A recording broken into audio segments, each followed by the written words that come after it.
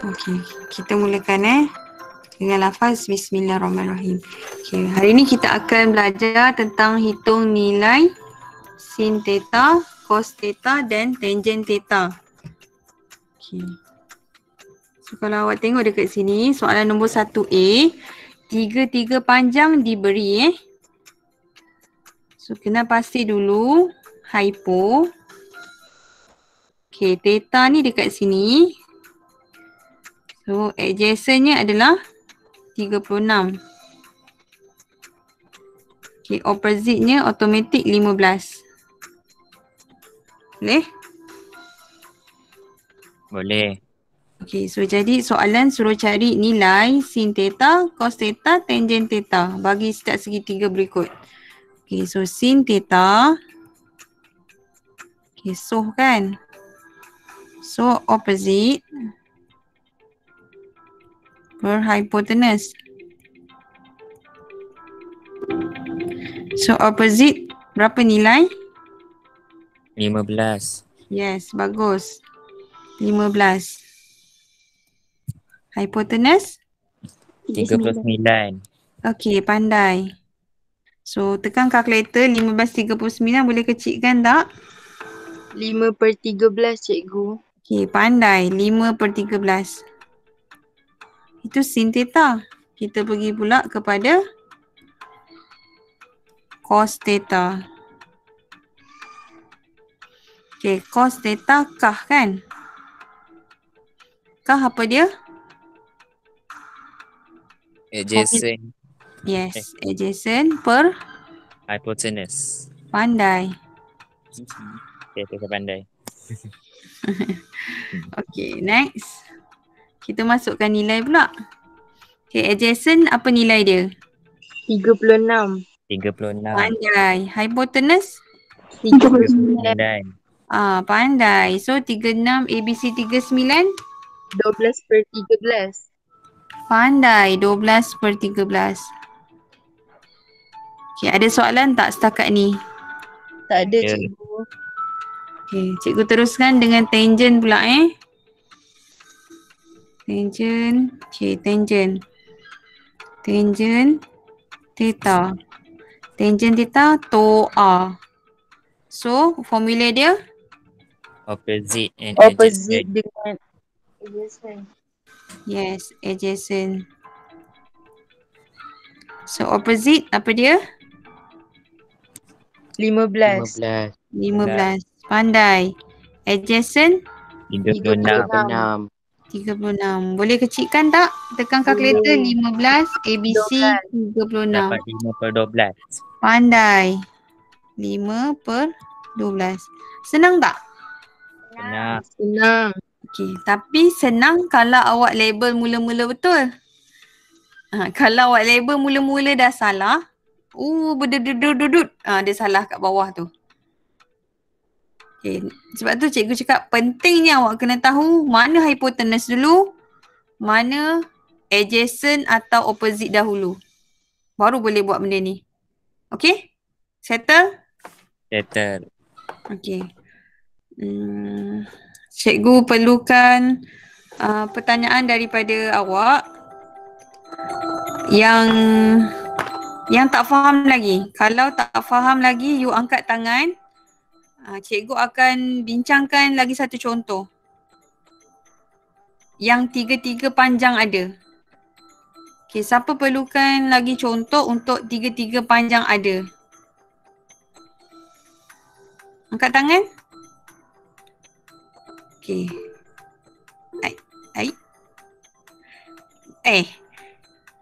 Aifa Farhana. Oh. Ni Muhammad apa yang angkat tangan ni? Muhammad. Okey, cikgu terangkan lagi Lagi sekali. Cikgu. Ya.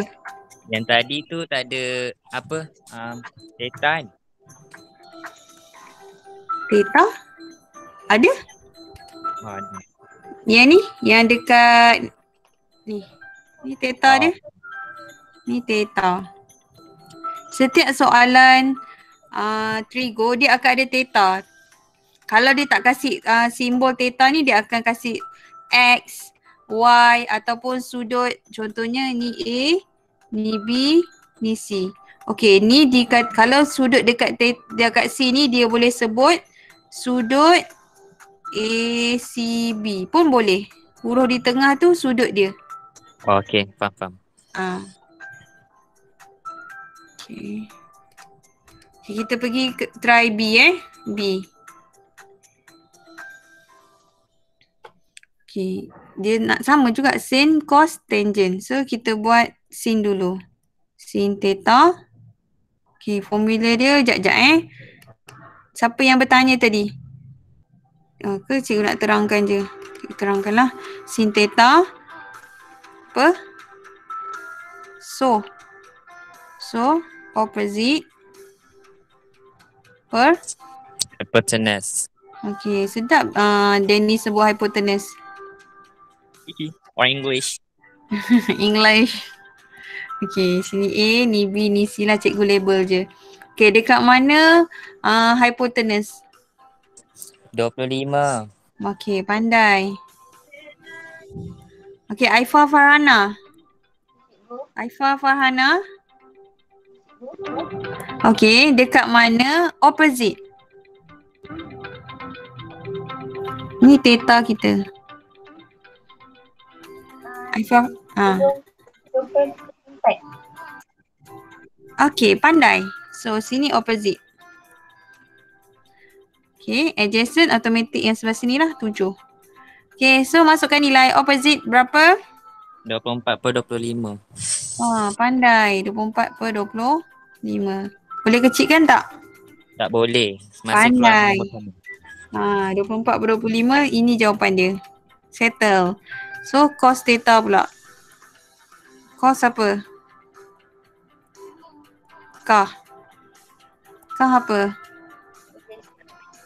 Adjacent dengan hypotenuse. Pandai.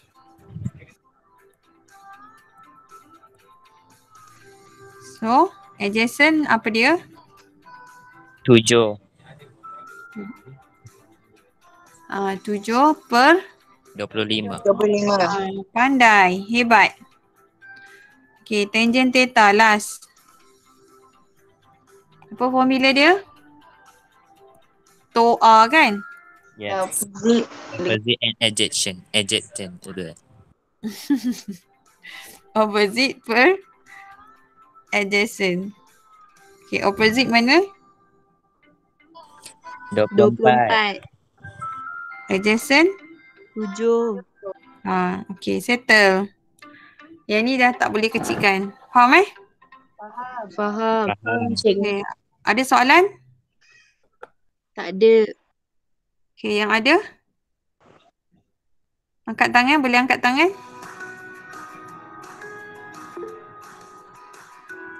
Danish, ada nak soalan? Ada cikgu. Kan 24/7 tadi tu kan? Saya try kalkulator keluar 3/3/7. Tak payah tukar kalau macam tu. Biar je macam ni. Kalau awak bagi jawapan yang tadi yang 24/7 pun boleh. 3/3/7 pun boleh. Okey, faham. Okay, next. Kita pergi kepada segitiga yang ada 2 je panjang dia nilai. Lagi satu tak ada. Okay.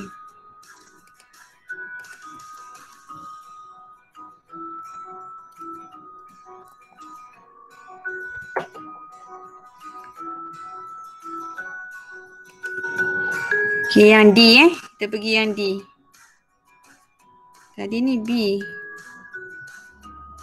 Okay, ni A. Dan kita pergi kepada D Contoh D. Okay, contoh D ni cikgu labelkan A, B, C. Okay, sekarang panjang AB ni kita tak tahu. Okay, jadi oleh sebab soalan nak tanya sin, cos, tangent melibatkan 3 panjang, kita terus cari AB tu apa dia. Okay, nak cari AB. Okay, garisan yang paling panjang tolakkan dengan garisan lagi satu tu. Kuasa 2. Kurungan punca kuasa. Okey. Sebab kita nak cari garisan ni, garisan yang bukan hipotenus. Jadi kita kena tolak. Kalau kita nak cari garisan yang hipotenus, yang E ni nanti, E ni kan garisan hipotenus kan? Nanti kita kuasa 2, 1.6 tambah dengan 3 kuasa 2. Okay, ada soalan tak? Ke ramai tak faham lagi? Kalau tak faham, okey, dah agak dah. Tak faham juga. Okey, macam ni. Okay. Ingat balik rumus teorem Pythagoras. Okey, sekejap sayang. A, B, C. Okey, contohnya sini 6, sini 8. Okey, kita tak tahu ni. Ni hipotenus. Okay, kalau kita nak tahu hipotenus, okay, panjang AC ni, panjang AB kena kuasa 2 tambah BC kuasa 2. Ni kalau kita nak cari hipotenus tau. Kena tambah. Okay, so AB berapa? 6 kuasa 2 tambah 8 kuasa 2 kurungan punca kuasa. Okay, so awak tekan kalkulator. Sekejap.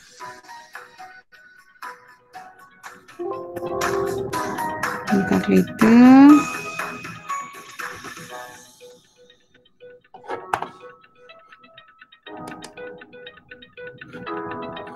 Sekejap, tunggu dia buka sekejap. Okay, awak nak tekan kalkulator, tekan punca kuasa 2. Okay, kurungan terus. 6 kuasa 2. Awak tambah dengan 8 kuasa 2. Tutup kurungan. Sama dengan awak dapat 10.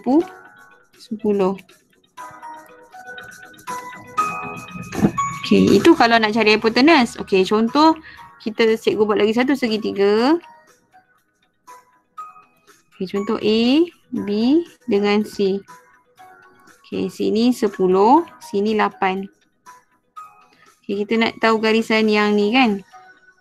Okay, kalau nak tahu garisan AB. Okay, kita nak tolak tau. Kita nak tolak, mestilah besar tolak kecil kan. 10 kuasa 2, tolak 8 kuasa 2. Kurungan nanti punca kuasa. Jadi tekan kalkulator. Punca kuasa 2. Kurungan 10. Kuasa 2 tolak 8 kuasa 2. Tutup kurungan. Awak akan dapat 6. Nampak tak? So kesimpulannya, kalau kita nak cari hipotenus, okay, kalau kita nak cari hipotenus, kena tambah. Kalau Pythagoras ni formula Pythagoras theorem tau. Okay, Pythagoras theorem. Kalau kita nak cari garisan yang bukan hypo, kita kena tolak. Boleh? Boleh. Okay, so cikgu pergi balik kepada contoh ni tadi. Yang D ni pandang, mata awak pandang D ni. Okay, so garisan yang kita nak cari ni hipotenus ke tidak? AB ni. Tidak. Tidak, sebab ini yang hipotenus kan? Yep. So kita kena tolak lah. Tu yang cikgu cakap tolak tadi tu. So tekan kalkulator.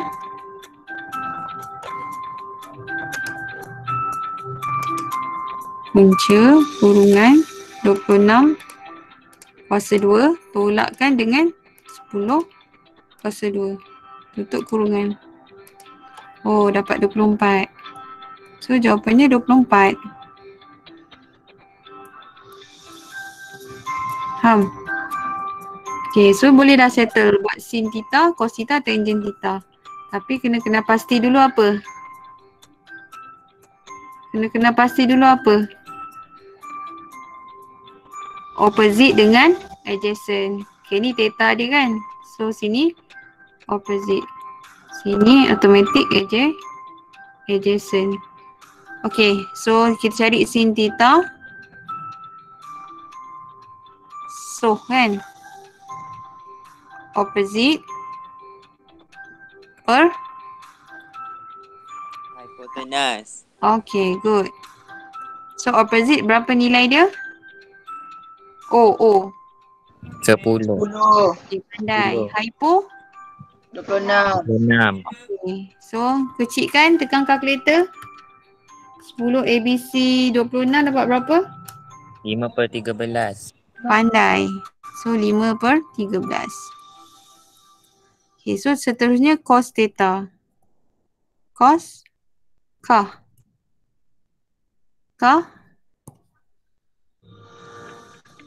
Adjacent per apa?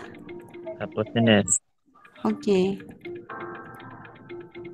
So adjacent apa dia? 24, Pandai. Hypo? 26. 26, Okay. Pandai. Kecilkan. 24 ABC 26. 12/13. Pandai. Okay, last sekali. Tangent theta. Muat tak? Okay, tangent. Oh, toa kan? So, opposite per 10. adjacent. Okay. Adjacent. So, opposite apa dia? 10. 10, Adjacent pandai. 24. Pandai. So, ABC 10 ABC 24. 5/12. Pandai. Faham? So, Faham. bila panjang yang tak cukup, maksudnya maklumat kita nak cari tak cukup kan. Contohnya sin theta opposite per hypo. Oh, hypo tak ada nilai. Jadi automatically awak kena buat teorem Pythagoras. So bila dah nak buat teorem Pythagoras, kenal pasti panjang yang kita nak cari tu hypotenuse ke tidak. Kalau panjang tu hypotenuse, kita tambah. Kalau panjang yang kita nak cari tu bukan hypotenuse, kena tolak. Okay. So perlu saya selesaikan yang E ataupun boleh buat dah? Boleh buat dah. ini dah buat. Apa dia? Perlu lagi satu contoh ataupun terus buat quizziz live ni? Quizziz live. Quizziz live lah cikgu. Okay. Okay, so hati-hati. Dia masalahnya bila kita buat quizziz live ni, soalan dekat skrin awak. Jadi awak tak boleh nak lorek, nak catat kan? Betul tak? Betul. Jadi kena hati-hati jawab. Ada setengah pelajar dia lukis balik. Lukis balik dekat kertas conteng, dia perlukan menconteng.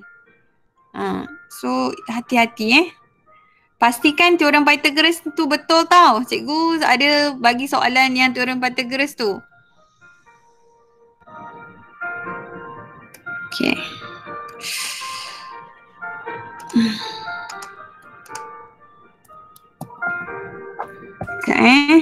Okay, sementara tunggu cikgu setting ni, buka muka surat 37. Buku versatil buat C. C tu yang teorem Pythagoras tu. Ada dua je panjang. Cikgu nak awak cari. Dia suruh cari sin, cos, tangent kan. Awak cari tangent. Tangent yang perlu guna teorem Pythagoras tu. Cari tangent. Tangent opposite per adjacent. Okay. Boleh cuba buat C.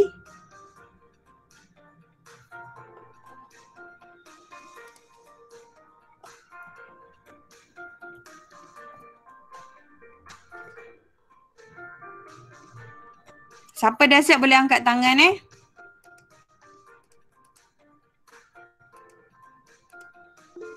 Dah siap dah? Dah. Wah, dapat berapa?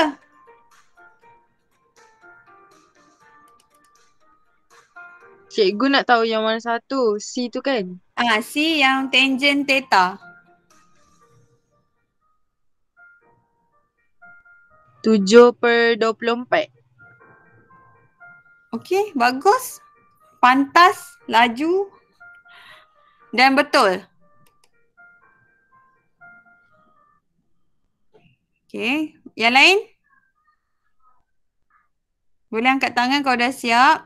Sementara cikgu setting kejap ni.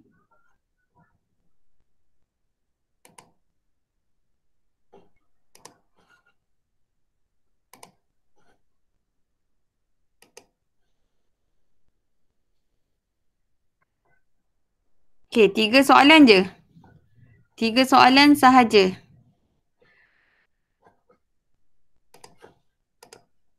Kita tunggu sekejap Hafizah. So Hafizah sebenarnya dah boleh band 2 lah. Hafizah dah settle dah band 2 sebenarnya. Hafizah band 2.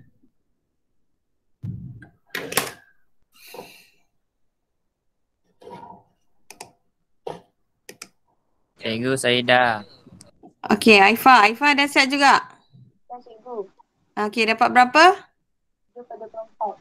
Okey, betul. Next. Airil. Airil dah siap. Okey, bagus. Danish pun dah siap. Okey. Yang lain macam mana? Dah siap belum?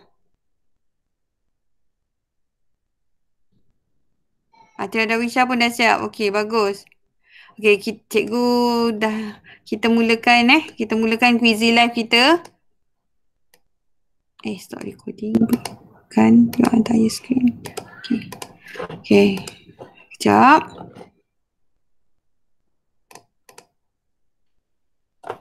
Yang belum siap boleh teruskan buat.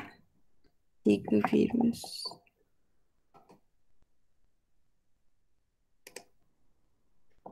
Okey, 3 soalan. Tapi 3 soalan ni cikgu nak awak buat betul-betul. Okey, bagi full mark. Bagi line clear semua. Bismillahirrahmanirrahim.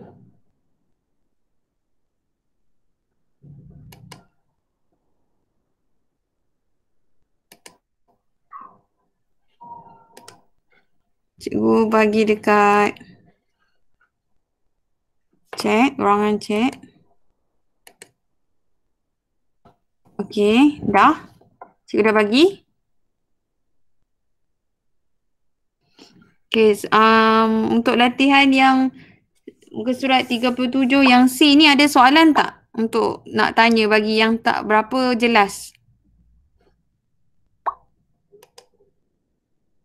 Sebab cikgu nak bagi korang semua dapat full mark untuk quizziz live hari ni.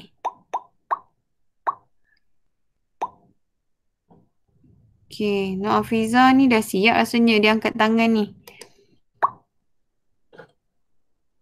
Okay, 11 orang dah masuk. Aifah Farhana, Nur Farah Danisha, Nur Afiza, Amirul Adib, Azizah, Ikwan, Natasha, Akil, Danish, Airil Hakim, Haziq, Afifah. Baru 12 orang. 13. Yang Syahira kenapa? Dah siap Syahira? Ya. Nak soalan? Dah siap. Okay, good. Dapat 7/24 Syahira? Okay, Syahira boleh pergi kepada quizziz live Okey cikgu. Dekat ruangan chat. Kita tunggu kawan yang lain sekejap. 12:38. Ya, siapa angkat tangan lagi? Christina Umaira pun dah siap kan? Cikgu. Okey, tak apa. Kita cuba jawab soalan quizziz live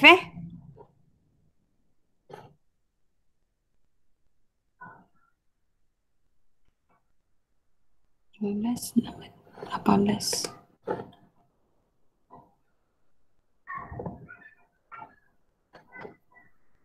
Okey, saya rasa lagi seorang kot tak masuk. 12, 13, 14,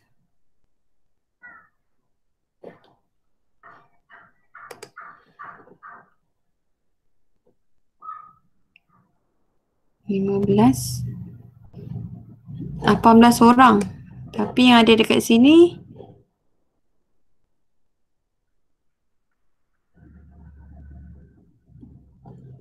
ada lagi yang tak masuk Siapa lagi yang tak masuk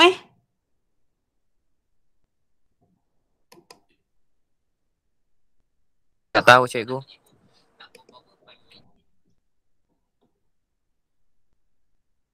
Pastikan awak masuk Kang. Cikgu cek Kang.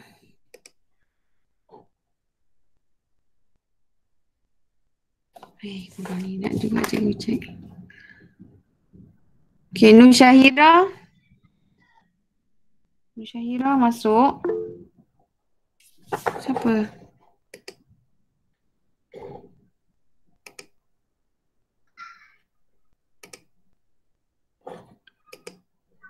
Nur Syahira, Atira Darwisha. Kristina masuk dah. Hermawan. Faizal. Ada kawan-kawan mesej ke dekat teks ke apa nama dia tak dapat masuk sebab internet slow ke dan sebagainya, boleh maklum Alif Hakimi, Aifa Farhana, Nufara Danisha.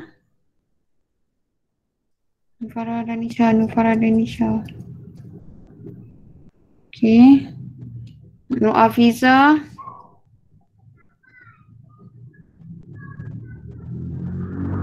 Nur Afifah. Okay.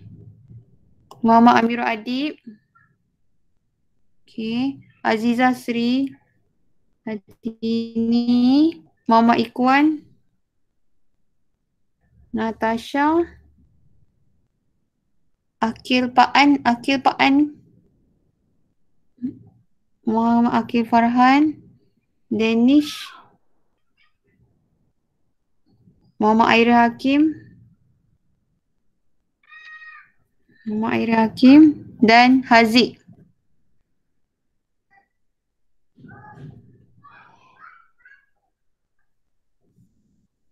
Okey. Semua ada. Okey. Ni Syafira tadi dia demam Maaf cikgu. Okey. Dengan lafaz bismillahirrahmanirrahim, tarik nafas semua. Okey, kita mulakan. Jangan ada salah pun. Tengok hati-hati tu orang baik tergerus. Okey. Bye. Selamat menjawab.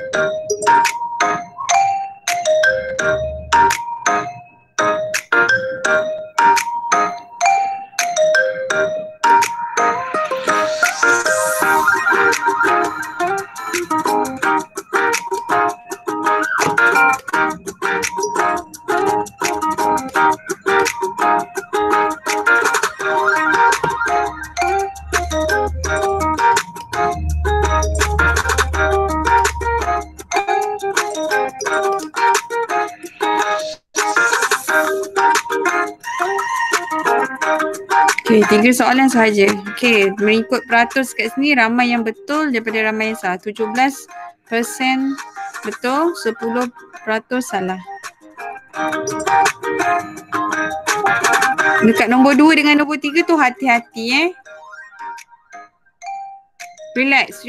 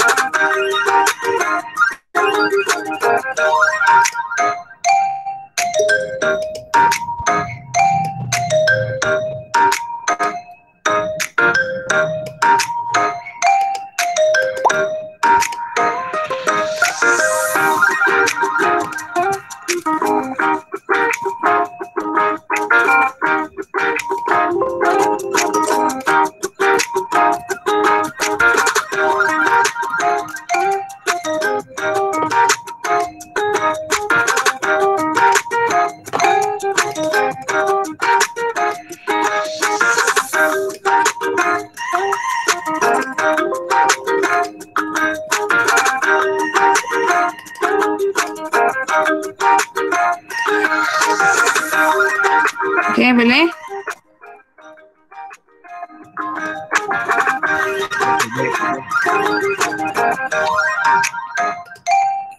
Okey, Aifah Farhana dah siap, Atira Darwisha dah siap, Farah Danisha dah siap, Nur Syahira dah siap, Alif Hakimi dah siap dan ada beberapa lagi belum siap.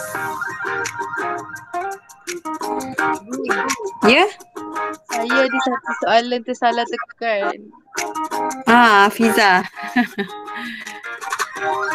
Okey, biasalah tu menekan kita yang tak sempurnanya pada kita kan, yang sempurnanya pada Allah. Afifah dapat, Afifah kan tanya cakap tadi kan? Afiza.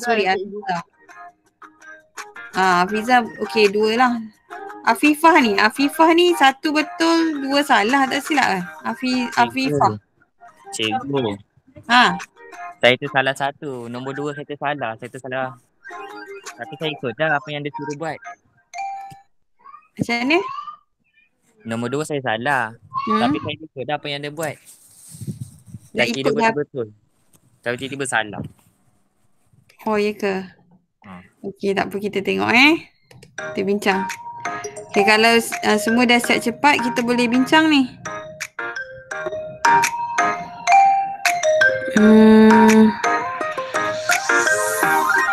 Siapa Hermawan ni? Hermawan salah semua. Mula-mula dia buat salah semua. Lepas tu dia masuk balik ni. Akipaan pun salah semua ni. Haziq buat balik. Tak sempat dah nak buat balik ni. Danish boleh tak habiskan lagi 1? Okey, Kristina dah siap. Masuk cikgu? Bukan. Sekejap. Sorry sebab dia tengah bergerak tadi. Natasha boleh tak siapkan? Natasha?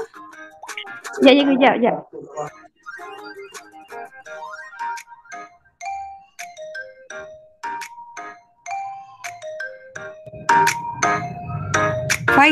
Faizal baru masuk ke Faizal? Saya ulang balik cikgu. Faizal salah berapa? Salah 2. Salah 2.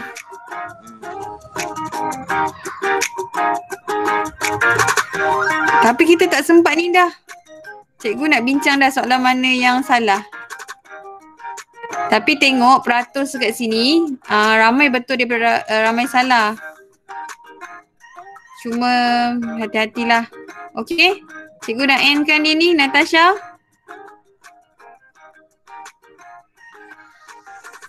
Okey, maaf ya.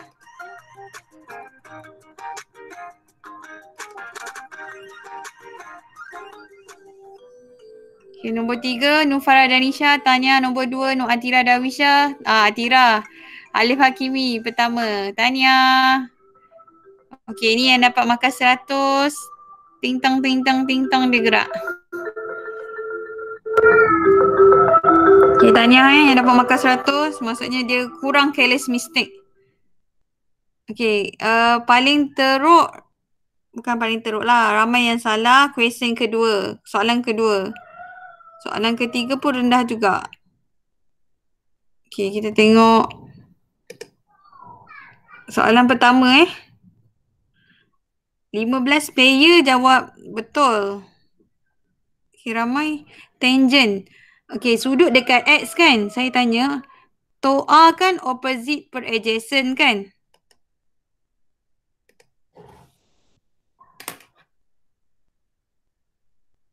Sekejap Saya nak habiskan dah ni sebab habis masa dah. Tangen theta kan TOA. So, opposite per adjacent kan? Betul. So dekat sini awak kena pasti dulu hypo. Okay, so sudut dekat sini. Jadi sebelah dia adjacent. So sini adalah automatic opposite. So opposite adalah 4. Adjacent adalah 3. 4/3. Ni jawapan dia. Okay. So siapa yang tersilap tekan tak apalah. Tapi pastikan betul Yang tak tahu tu pastikan dah tahu.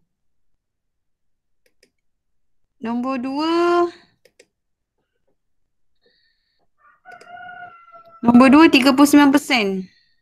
Ramai yang salah. Okay, yang ni dia tanya cos kan? Cos theta kah? So, adjacent per hypo. Okay, so dekat sini mana hypo dulu? Kena pasti. Okay, so theta dekat sini. Sini adjacent. Boleh tak? Okay, jadi adjacent tak tahu. Tu yang kita kena cari tu. Okay. So, kita nak cari nilai QR QR sama dengan apa tolak apa? Ataupun apa tambah apa? Tolak ke tambah? Tolak. Okay, so 15 kuasa 2 tolak dengan 9 kuasa 2. So, tekan kalkulator berapa? Cepat. Punca kuasa kurungan 15 kuasa 2 tolak 9 kuasa 2. Dapat 12. So, 12. So, sini jawapannya 12.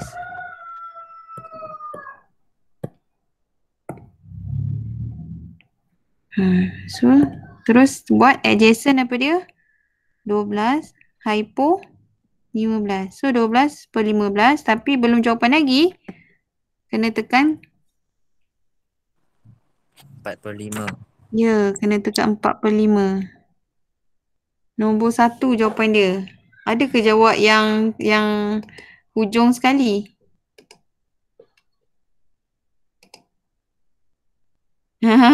Ramai ada yang jawab 5/4. Sebenarnya 4/5 kan? Okey. Itu sajalah Soalan nombor 3 nak kena bincang ke? Up to you lah. Sebab cikgu masa aku 1 dah ni. Cikgu rasa okey cukup lah Siapa perlukan perbincangan boleh stay. Kalau rasa dah faham boleh keluar. Okey, itu saja. Terima kasih banyak. Terima kasih cikgu. Terima kasih cikgu. Baik cikgu. Terima kasih cikgu. Bye. Assalamualaikum. Terima kasih, cikgu. Salam. Terima kasih cikgu. Salam.